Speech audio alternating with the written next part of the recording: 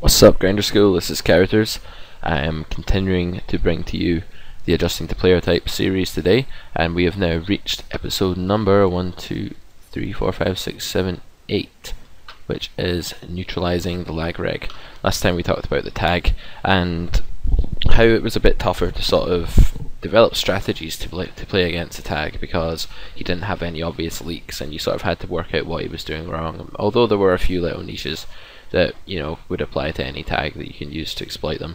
It's much of the same today. I mean, the lag is basically similar to the tag in the sense that they're both very sound in the way that they approach very general aspects of the game, such as how to play before the flop, like with what frequencies to raise and what frequencies to call, and neither are making like very big mistakes. The lag, however, his strategy is definitely more subject to being able to make mistakes. Like it's definitely a lot harder to be able to be a good lag than it is to be a good tag. Like you can train yourself to be a good tag reg, and then if someone told you had to open up your ranges and play like 27-21 instead of the 20-16 that you're used to, you might find it really difficult, and so it does take a good amount of skill to pull off actually being a profitable lag. We'll get into the video and talk about what ranges of stats actually render someone a lag rather than a tag, and where to sort of draw the line, and where the cross-off point is, where there's obviously something in the middle, which is known as a slag, which is quite a funny word for a semi-loose aggressive player. But yeah, I'm going to sort of encompass that within the lags today. Like anyone who's not a tag, basically, we're going to be talking about. Still to come in the series, we've got like the more general video up next, which is how to spot player types, so stay tuned for that. That's going to be pretty cool, I hope, where we're going to talk about little things that you can sort of pick up on, little clues to what kind of player your opponent is, even though you've only got like 6 hands on the guy, and you don't have the stats to look at, and you don't have the observable behaviors. Because remember, we've been breaking up the identification of each player type into 2 ways. One is the stats of the player, for those of you who rely heavily on a HUD and just sort of multi-table, which is fine, and those of you who maybe you live players or people who just play a few less tables, who have got the opportunity to really pay attention to what their opponents are doing, even when they're not involved in hands. Then you've got the observable tendencies and behaviors for those of you who are that way inclined. So let's get into the video about how to neutralize the lag reg. And notice that I've said neutralize as opposed to targeting or exploiting or how to play against or whatever. Basically because the lag reg and the tag reg, both of them are playing a solid strategy, so it's more about neutralizing that strategy than it is like directly refuting it and exploiting them. You're sort of finding the best way to cope with what they're doing, and hopefully you're going to be plus EV against them.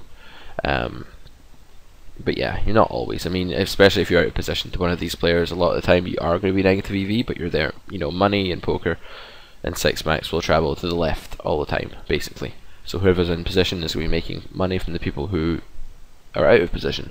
Of course, that's not always the way, because there might be some terrible fish or nits who just lose money to everyone. But if you sit 6 decent regulars down, money's going to flow to the left. So it may be that you're negative EV against someone, like a good lag, but if the table's good enough and you're making enough money from the players to your right, then that's going to be fine. It's just a case of neutralizing what you're losing, neutralizing their game, and sort of minimizing what you're losing to them, and breaking even or winning if possible against them, even if you're out of position. If you're in position, you're obviously looking to make as much from them as you can. So hopefully that's the sort of idea behind this episode, and will hopefully teach you how to do that against the lag as best as I can. So we're going to again go through the usual sort of format of these videos. We're going to talk about the stats, then we're going to talk about the behavior. Like I said, there's a distinction there based on what kind of player you are and how you go about obtaining your reads. And then we're going to talk about pre-flop strategies, what can we do to combat the wider opening ranges of reg, what implications this has in early position, late position, all that sort of stuff. And then we're going to move on to post-flop, where we're going to talk a bit about how we can attack these wider ranges post-flop and what they mean, and what a more aggressive player, what sort of adjustments can we make against someone with a higher degree of aggression post-flop. And then we're going to get on to some example hands, and what I've done this time for the example hands is pick the same lag regular, and I think I've got 3 or 4 hands, I think 4, where we basically play against him, and we're sort of developing a dynamic, and we have like lots of reads on him. So this differs from the previous videos. I know I keep saying this, but when you get like fish, whales, maniacs, passives, nits. All these guys are very easily exploitable, just per se, just like general adjustment to exploit their game, right? But of course the tags and lags are very specific. There are some general adjustments you can make, but if you want to actually like beat these guys, it's very specific. Like you have to pay very close attention, and you have to make sure that you're changing up your game based directly on the specific weaknesses of that player and not just on some general strategy, because that won't get you very far. You know, thinking players like regulars, legs and tags generally are always sort of thinking what they should expect from your game. They're always trying to put you in a range. They're always sort of thinking about how you're reacting and what they should do, you know, in response. Poker's just a game of everyone reacting to adjustments, and as you adjust they adjust, as you adjust they adjust, and the cycle goes on. Whoever does that the best usually wins. So that's kind of how it works. So yeah, you do need to pay close attention. So these hands I've picked out are us sort of building reads, and based on that specific type of lag, or that specific lag himself, we're then choosing our line. So that should hopefully be quite interesting, and should be a contrast to general stuff such as opening 2.5x instead of 3x because the guy's in it. That's a general adjustment. These are more specific read based hand reading sort of stuff, so look forward to that. So identifying them by stats, they're going to have a higher VPIP and PFR. Remember we said the tag is going to range between like sort of 18-16, the tight tag, to sort of maybe like, you know, 23-19 or something like that. These are all tight aggressive stats. The lag is going to range from more like 24-25 VPIP. He's still going to have like a relatively small gap between VPIP and PFR, remember, because he's very much aware of optimal preflop strategy. He's not going to be limping all the time. He's not going to be cold calling garbage out position and stuff like that. So 25-21 is probably the bottom end of lag, right up to sort of 33-25.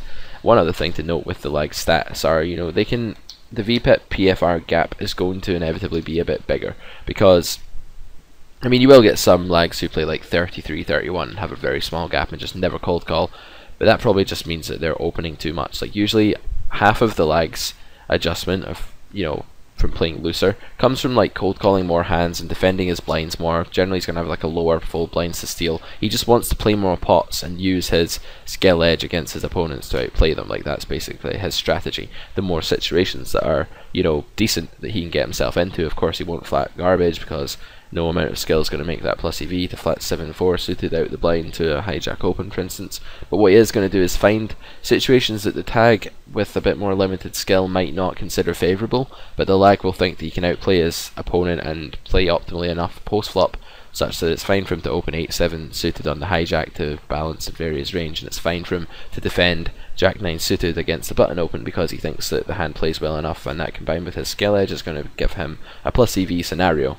So the point is that the lag stats are going to have a bit of a bigger gap, but that doesn't mean that we should start calling him a passive or a fish or a maniac just because he's got a bit of a bigger gap. It just means that he is playing a few more hands without the initiative, because that's one of the ways in which he's loosening up his game from that of the tags. Okay, so he's typically going to be very positionally aware. Like a good lag reg is going to be doing the majority of his increased opening in the later positions, such as the cutoff and the button and the small blind. He should be targeting blinds, so when he's in the small blind he's attacking the hell out of you if you're not defending, and a good lag will be able to adjust and sort of take the foot off the gas if you're showing adjustments as well. So I mean, there's definitely a difference between a good lag and a bad lag, but we'll get onto that a bit later. So he's generally going to be very light in position, but he's also going to be a bit lighter in the first two seats, in the hijack and under the gun as well. Like he'll be varying his range a lot more basically in those spots, whereas a typical tag might just only open under the gun ace queen plus and, you know, sixes plus or something like that. If he's a tight tag, the lag is going to be opening those hands and then throwing in some stuff that makes his range a lot more polarized, such as like 10-9 suited. It's not going to be like a direct descent of hands as you'd see them in PokerStove as like a chart. These are the top 10%. It's not necessarily going to be like that. The lag is more likely to be sort of varying his range well by opening stuff like all pocket pairs, you know, maybe like king queen plus, ace 10 plus, and then throwing in some stuff like 10-8 suited from time to time, because again he thinks that the disguise of the hand, balancing his range combined with his skill edge, is going to make his play profitable, and if he's a good enough lag to pull it off, then he makes a very dangerous opponent. So yeah, he will be positionally aware, like opening everything in late position, but he will be throwing stuff into his early position range as well, for sure. He's going to have like a high 3-bet usually. These guys like to, they're opportunistic, you know, they like to find spots to get fold equity before the flop from their opponents. So there'll be a lot of sort of 3-betting, 4-betting going on in Lag's game. Basically, the Lag has weaker ranges, so he has to defend those ranges. Like, he's going to have to 4-bet a bit light because he's opening so much, people are going to 3-bet him a lot. And he's going to 3-bet really light because that's just the style of his game, to pick up a lot of money pre-flop when he can get away with it. And if he's like feared by his opponents, then of course he'll get a lot of folds before the flop. So 3-betting light is generally, and some of them will even 5-bet light because, you know, people 4-bet in a reaction to people 3-betting, so the Lag will be like 5-betting light sometimes as well. But all that's sort of player dependent. But usually a Lag, you know, generally speaking, will have a high 3-bet percentage, such as like 7% or higher generally. And I've seen Lags at 3-bet sort of 15 to 20% out of the blinds and stuff like that, which is very, very difficult to make profitable. You have to be a very skillful player to be able to play such weak, wide ranges and not get owned, especially out of position. But in position, a Lag is, an aware Lag is going to sort of go to town with 3-bets.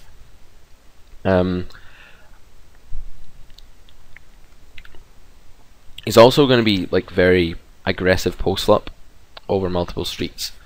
More so than attack. Like, barreling is something that attack will do in favourable situations, generally speaking, of course, but the Lag is more inclined to go for more fold equity. Like, the Lag has a weaker range, so if he's just constantly firing c-bets and giving up, people are just going to be floating him all the time, knowing he has loads of air in his range. So he does have to mix in some 2 and 3 barrels. So a common characteristic as well for identifying a Lag player is he's going to have a higher aggression factor relative to his VPIP and PFR, which is higher. Remember, the more hands you play, the lower, you know, as a whole, your aggression factor should be, because you just have weaker ranges. But the Lag is going to have a high aggression factor for, you know, playing a wider range. So if you've got a Lag and a tag, right, an 18-16 and a 26-21, and both of them have the same aggression factor, what that means is that they're not equally aggressive, but in fact the Lag is actually more aggressive because he has air more often. He doesn't connect as well with most flops, you know, as well as the tag does. So if his aggression is on par with the tag, then he's certainly throwing in more bluffs, light barrels, light triples, doubles, whatever. So that's something to bear in mind. But the Lag is going to be aggressive over multiple streets, usually. Because if he's the sort of guy that's going to open seriously wide, always c-bet and then give up, he's clearly a bad Lag, he's very exploitable, and you can just float the flop and then fold to his turn bet. So a good Lag will definitely have that incorporated into his game. In terms of observable behaviour, you're just going to see this guy open many pots. You get like the Lag live, who's just like laid back, flinging money in, opening up every single pot he plays, and he's going to have a wider range from all positions than the tag generally. I mean, you will get some Lags who, a few of them who actually have similar ranges in the first 2 seats and then just go crazy in late position. That's definitely a style of Lag. So make sure, as always, and I'll always stress this, but when someone opens and you're deciding what to do based on how wide they're opening, check they're open by position. Don't just look at the PFR number on its own, because it's very rarely going to tell the whole story. He's going to be more balanced. Like I said, he's going to be throwing in more stuff to his pre-flop range. Like, he's not going to have a generic range that just slides down the scale of the top 10% to 20% of hands. He's going to actually throw in some stuff to balance his range. That makes him more difficult to play against post-flop, because, you know, against the tag you can say, well, he never has 6-8 here on this 9-7-5 board, so we can take straights right out of his range, but the Lag might have 6-8 suited in his hijack opening range or whatever. So you've got to be aware of that for sure. Makes it just, it's harder to put a Lag on a range than it is to put a tag on a range, basically, and you're likely to make more mistakes. So that's why if a Lag is good, it's very dangerous. He's going to be opportunistic. You know, if you've got leaks in your game, the good Lag is going to actually look at what you're doing and find an area that you're playing suboptimally, and then he'll then adjust, so he's taking advantage of that and exploiting it. For instance, if you fold far too much to 3-bets, he is going to 3-bet you relentlessly until you do something about it. So if you're not comfortable doing that, don't play out of position to a bad leg, a good Lag, just leave the table. You know, it's good for your game to play out of position to these guys, because it's like the toughest test you can really get in poker is to be out of position to a strong player, especially one who's playing loads of hands and making your life hell. But if you've got a couple of these guys to your left, it's rarely worth staying on the table unless you've got some huge fish to your right or something like that to compensate. So yeah, a bad Lag though is definitely a spewy fountain of chips. A bad Lag tries to be like he wants to be I don't know who's a famous lag from poker right now. Man, I'm so out of touch with live poker, it's terrible. But come on, think of some. Who's a laggy player? There's probably loads of them. But anyway, like if he's like he's trying to copy someone from the television who's like maybe like Gus Hansen, like someone like that who plays loads and loads of hands and mixes up his ranges and is very balanced in that he just plays loads of random stuff. And a lot of guys will try to emulate that, and they'll read some forums and watch some videos, and they'll try to become like the online Gus Hansen or whatever, and they'll be playing like loads and loads of hands, and they'll fail miserably because they're just too aggressive in all the wrong spots. And you get this a lot at 50 NL, and even at 100 NL people are generally more solid. The lags you get at 100 are more likely to be actually good, you know, decent lags certainly, and as you move up in the stakes you'll run into some really talented lags. But you know, 50 NL and below, anyone who's playing sort of 28, 24, I'd be quite happy to sit with them because they're likely just far too aggressive in all the wrong spots, and they're likely just to spew, and you can induce a lot of stuff from them and stuff like that. So yeah, I definitely wouldn't be too afraid of lags up until you get to like 100 no limit, because there are very few good ones. Like I said at the start of the video, it's a very difficult style to play effectively, so most people who play this style at the micro stakes are going to be spewing a lot of money. They may still beat the fish, but you know, they're not going to be big winners or anything like that. So a bad lag is great, especially if you have position on him, because I mean, don't get me wrong, you're not automatically going to know how to beat this guy, but once you've found out the horrible things the bad lag is doing, you can just really go to town on them. So just be observant, take lots of notes, and tag him as a bad lag, tag him as a bad reg as opposed to a good one, so you know you want to sit with him, table select, you know, common sense stuff. A good lag is very dangerous, like we've been over. He's playing more hands, he's very unpredictable, he's aware of what you're doing, he's thinking.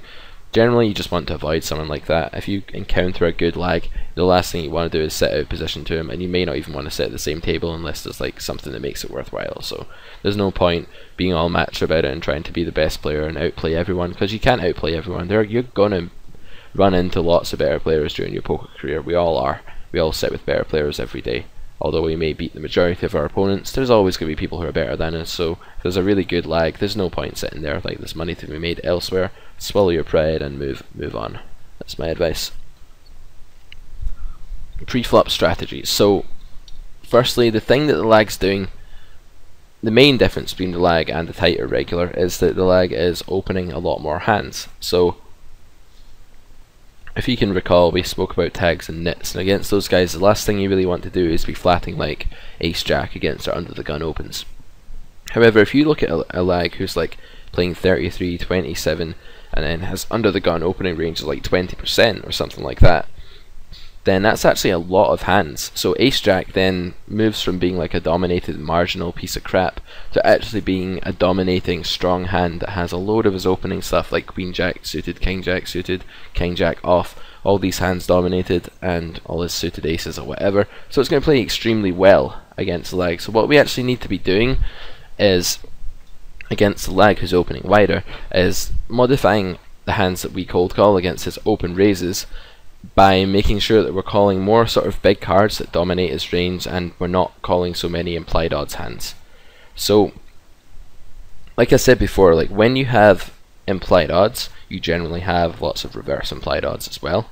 Not with the same hand, but with your range in general. When there are implied odds, there are always reverse implied odds. And when there are no implied odds, there usually aren't too many reverse implied odds. And this sort of mantra holds true here as well, because there aren't many implied odds against the lag in that many spots, because for not only is he like an aware player who's thinky and he's able to make like folds and stuff post flops, he's not going to pay you off as often, but also his range is just wider and he's going to miss the flop more. So when you connect and make your set or make your straight or flush, it's more often the lag actually has air than the net or the tag does, because he doesn't have as such a high concentration or frequency of overpairs or big cards to flop top pair top kickers with. He's just more likely to have missed flops or flop marginal pairs when he flops pairs and stuff like that. So it's harder to get his money. There aren't as many implied odds. That means that reverse implied odds aren't so bad either, because if his range isn't really strong, then when we flop our top pair hands or like our second pair hands and stuff like that, they're just good a lot more often because he has weaker stuff and weaker pairs.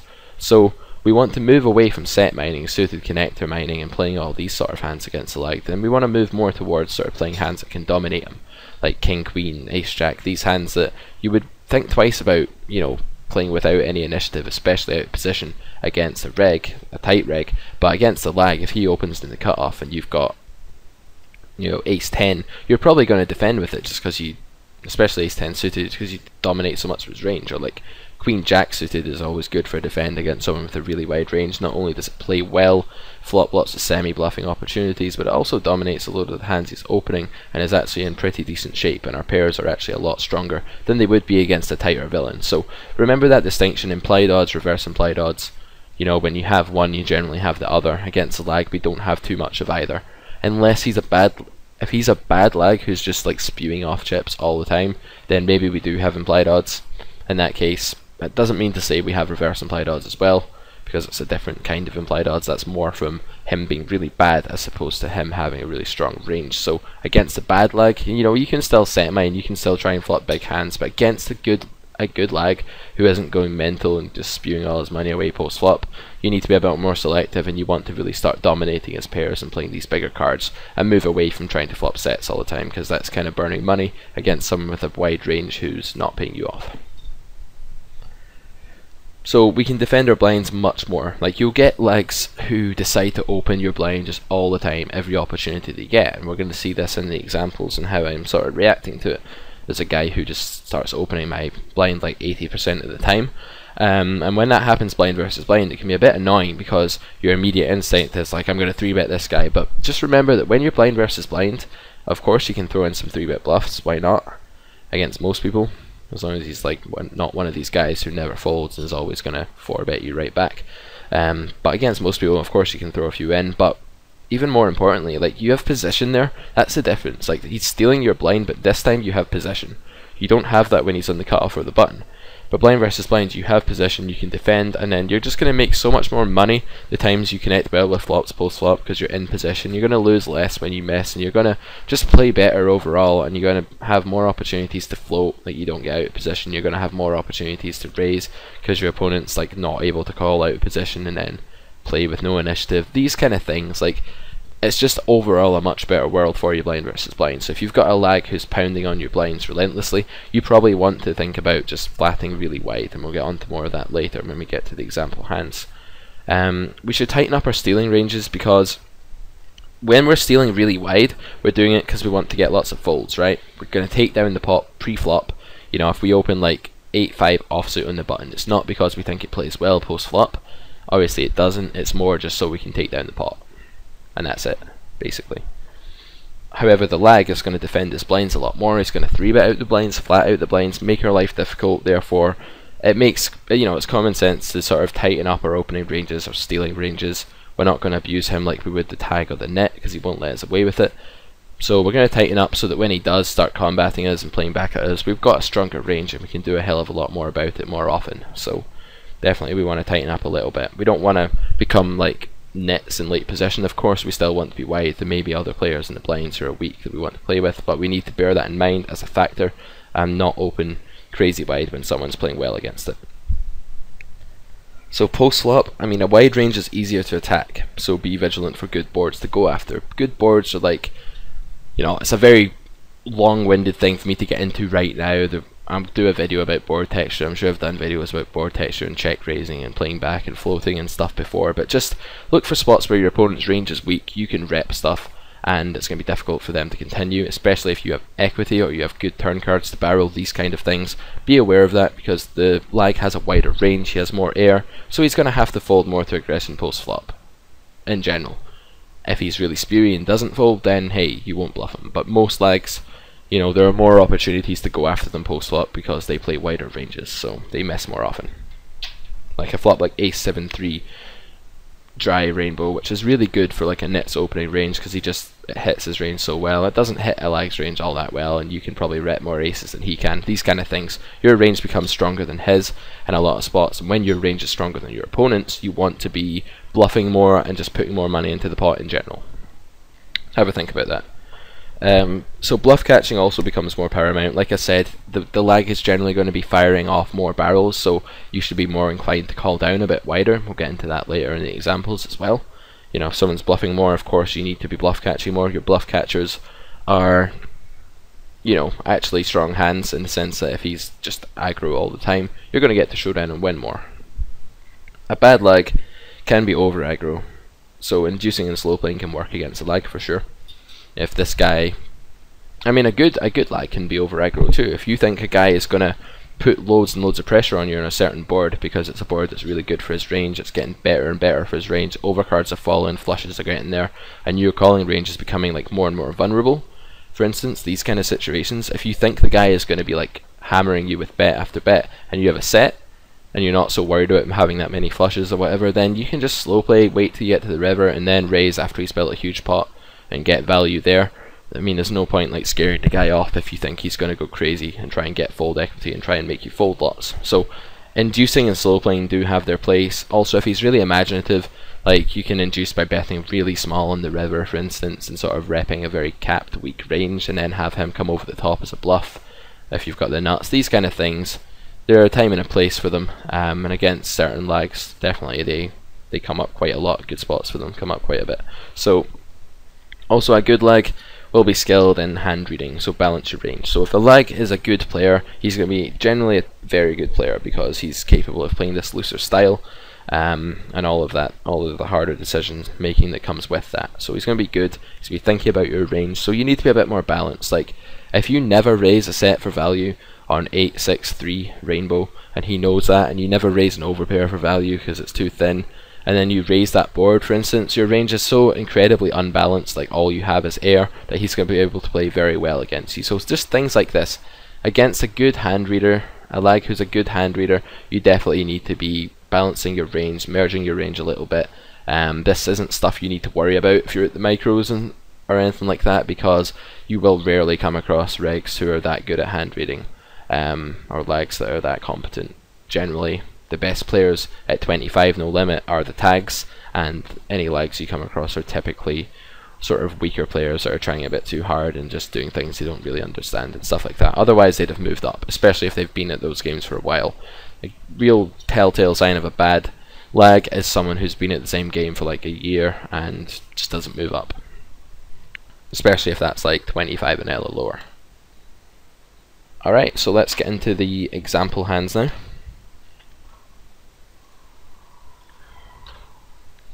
This first one. So all these hands are going to be against the same player, and it's going to be this COH1B AAA guy. Okay, so his stats are 25-21 with a 46 attempt to steal, and as you can see, he's 26% in the cutoff, which is very wide, 50% in the button, which is very wide, and 83% small blind, which is just phenomenally, like, terribly wide, I would say. Like, that can't be profitable against anyone who's actually aware and is going to defend enough. Otherwise, across the board, he's just typically very aggressive. He's raising 38% of flops. It would have been a bit lower, I think, when these hands were actually played, because these hands typically involve him raising flops. But yeah, he's still someone who can raise a lot of flops. His one money when saw flop is 48, which is fairly high. That's very high It's a high number because he's the type of guy that fights for a lot of pots. Like, he wants to pick up little pots, and that's the case. Like, when your range is weaker, you can't just play fit or fold. If you're a lag, you have to protect that weaker range with a bit of aggression and make life difficult for your opponent. So he's certainly doing that. And his turn c-bet here is 63, which is also very large, and his 3.3 aggression it's very aggressive considering that he runs 25-21. These stats of mine, by the way, 26-22, I'm not actually that loose. That's because there are some heads up hands mixed up. I don't know what this 95k is. I don't know why it hasn't just included my whole database, but whatever hands these are, it includes some heads up. I actually run like 23-20, more like that, sort of looser end of being a tag. Okay, so let's get into this first hand. He opens the button to 2, he's min raising his button basically, which is pretty sensible when you're opening seriously wide. Like, you want to be risking the minimum to take down the blinds, especially if people aren't defending a whole lot. I mean, I flat like 30% out of the big blind, or I defend my blind 30% of the time, so I'm flatting quite a lot there. In the small blind I'm fairly tight because there are often squeezers ahead of me in these games and stuff like that. So here I'm not so comfortable flatting, not really because I don't think it's good enough to flat. It certainly is against a seriously wide range. Queen Jack offsuit is doing fine, and I can look to mess about and sort of attack his wide range like we were saying post flop. But the problem is that this angry reg here, an angry reg, by the sounds of it, by the sound of his name and his stats, is likely to squeeze me and this guy a decent amount of the time. Therefore I just can't be flatting here in the small blind and not seeing flops. So I decide to 3-bet. He doesn't fold that much to 3-bets, only 30%. However, I will get folds like a decent amount, just because he can't, like, he still folds 30%, right? So I'm still going to get folds from the very bottom of his range. I don't believe that he's going to play like 8-3 suited here against me and stuff. There are a lot of hands he's going to have to fold. However, he is going to play back at me with anything that looks decent. Any sort of pair, any suited connector that's like decent looking, and any sort of Broadway hands. But that's okay, because Queen Jack is actually ahead of a lot of those random suited connectors and Broadways. It will be dominated, but it will dominate at other times. So it's going to play okay. Being out of position, it's marginal, this 3-bet, but the thing is that I want to have some sort of bluffing range, and this is about as good as it gets with, you know, hands that I'm not happy flatting. So this is like the top of my folding range, so it becomes a good hand to 3-bet bluff. And I wouldn't 3-bet bluff this guy very much, but this is such a good hand for it that I need to be balanced. Like I was saying, against these guys you have to be balanced. I can't just start 3-betting for value. So he flats and the flop comes ace queen 6. I decide to check here because betting is kind of, it's okay to bet here. Another line is to bet here and then check call the turn and check fold the river. That would be my other plan, and my thought behind it would be he's going to float this flop a lot with gut shots and random stuff. So make a half pot c-bet, then check call a turn and stab, basically, because I expect him to float a lot. His fold to c-bet is very low, it's only 15%. However, he raises c-bet so much, so I don't particularly want to get raised here. I mean, he does look full of shit if he raises this flop. I'm a little bit uncomfortable, like, with such a weak hand out of position here if I get raised. So I decide to check pot control. If he decides to stab at this, I'm going to call, and then probably give up in the turn, because it just doesn't look like I'm not going to check call like 9s here. That's just too weak. So the minimum thing I can have is like a hand like Queen Jack, or I have like an ace that isn't ever folding. So I don't think he's going to go crazy barreling me here, because he's an aware player. Like, he knows what's going on, this guy. So it's a bit of sort of metagame hand reading, that kind of stuff. And metagame becomes pretty important against, I probably should have mentioned that, but you know, the ebb and flow of how the game is going is very, very important, and that's where we get our specific reads from. So the king comes on the turn, and I check again. Again, there's no reason to bet here for me, because he's going to fold anything worse, basically. Like Queen 10 is like the only worse hand I can see calling. Something like Queen 9 suited, maybe at a push, but generally he's going to either have a king in his hand, which will just call me. If he does have an ace rag type hand, he's going to call me, and if he has anything worse, he's just going to fold or bluff, and I can't do anything about it if he bluffs here. So I let him bet the turn instead. This is good because he is flatting my 3-bet with like a bunch of hands that are still air here. You can have a hand like pocket 5s that's just like far too weak for him to go to showdown with, or a hand like 7s, and just take a stab at this now, hoping I've got like 10s and I'm going to fold or something. So he can definitely be bluffing this turn. He can, and his value range is quite thin here. Like, he can have Jack 10, but I think he's going to stab on the flop if he has like a gut shot and no showdown value. So I discount that slightly. I don't think he has that many combos of it. And I think if he has an ace, he usually bets the flop for value. And the only thing I'm really afraid of here is something like King 6 suited, King Queen, maybe Jack 10, or maybe something like, yeah, that's really it. There's not too much I'm worried about. So I'm going to definitely call here, then evaluate the river. I'm probably going to call the river as well, because I just think that he ends up checking, giving up. He had 8-7 suited.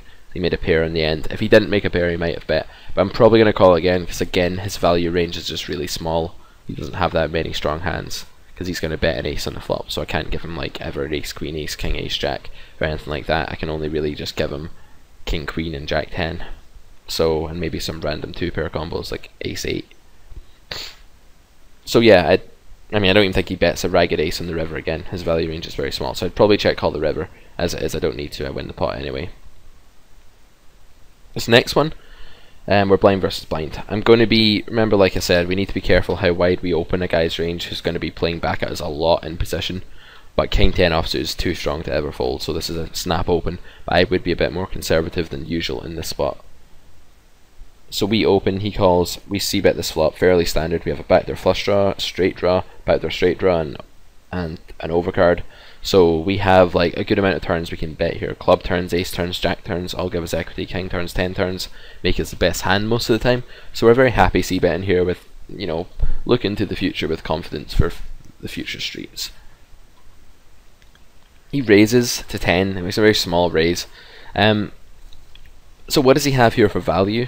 We know this guy likes to raise flops. We know he likes to fight for pops. He's a very high 1-win soft flop, a very high raise c-bet. We know he's going to be picking on us here quite a bit because our range is wide, blind versus blind, and we're always c-betting this flop. So what does he have for value? 4s and 5s. That's only 6 combos. Does he even raise like king queen, queen jack? Maybe not. Does he 3-bet ace queen pre-flop? Probably. Does he 3-bet king queen? Possibly. So we're discounting a lot of value hands here. Fundamentally, he has draws and he has air, but he doesn't have that many draws because we have the king of clubs, so that's a lot of flush draws gone. He does have some other flush draws, nut flush draws and like stuff like 6-8 of clubs and stuff like that, but he's raising this flop with such a high frequency, in my opinion, that he's going to have air much more often than he's going to have like 6-7 or clubs here. So given that we're only really afraid of sets and draws, and that isn't as many combos as air, I decide to make a 3-bet here as a bluff. Now the downside to this is that he can shove a draw over me and I have to fold my king high, and it might be good a lot of the time, but that's okay because, like I say, he just has air so much more frequently that we're happy if he, you know, we're happy to do this, give ourselves quite a good price and then fold. I could even make it smaller. I can make it like 24 because we're just really targeting his air, and I think my sizing's a bit too big. I think we need to make it more like $23, $24, but I like the idea of 3-betting. Next one, we have ace king off, and this is fairly standard actually, and maybe shouldn't have even included this, but we'll take a brief look at it. He calls blind versus blind again, similar spot. This hand happened like a couple of orbits later. We c-bet the flop and he raises again, and here, I mean, this is the thing, I can flat, but then it's very obvious if I'm flatting out position here that I have a strong hand. I don't think he's going to barrel me on this texture because it's just too likely I have an ace, because I'm not going to float out of position here probably, unless we have some other dynamic. So I decide to 3-bet again, just because I 3-bet before, and maybe I can get him to jam like a flush draw on me here, which is awesome because I have loads of equity against that, or get him to jam as a bluff. As it turned out, he folds, but yeah. Next one. This is another blind versus blind hand, but now it's us on the big blind. Now remember what I was saying before, when someone is opening 83% of your blinds, like, you can't fold queen 6 suited, because he's opening like almost anything in the small blind, and this is like the average hand, and we have position and it's suited, so it's going to play well enough. We just need to be defending loads. I would 3-bet bluff some hands here, but this is like against someone who never folds to 3-bets. I'd rather just do it quite wide for value instead and just flat a hand like this, and then 3-bet bluff like some combos that I'm not happy to flat with, but not too many because he's not folding much. Flop comes jack 6-2 and he bets. This is obviously a standard call for us because he's c-betting this flop all day, 75% of the time. This flop probably 100%. 10 comes in the turn, he bets again. Right, so our hand now looks kind of marginal, but he's always going to bet air on this turn because his turn barrel is 63%.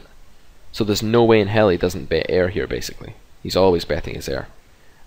So he's going to have on this turn for value, he's going to have like obviously over pairs, sets, and then like some 2-pair and then jacks, which is a decent amount of combos, but when you think that he's opening 83% of hands, it's not that many. There's a lot of air here, and there's also a lot of air that just has like no equity. He could have like pocket 4s here, he can have like 3-4 suited, just like hands with very little equity here. He will have hands with more equity, such as like king queen, ace queen, but we're favourite against those as well, and you know, I don't think he's going to bluff the river. Why do I not think he's going to bluff the river? Because when we call this turn, we usually have a jack. Like if we have a hand like a 6, that's the kind of hand he's trying to make us fold. He probably expects us to fold that on the turn. So if he bets the river, he has to think that we're folding a jack or better, and that's just really not ever the case, and he's going to know that. So I'm very comfortable calling this turn because I don't think he's going to bet the river as a bluff, and then I'm going to fold the river. So that's my plan, that's what I do.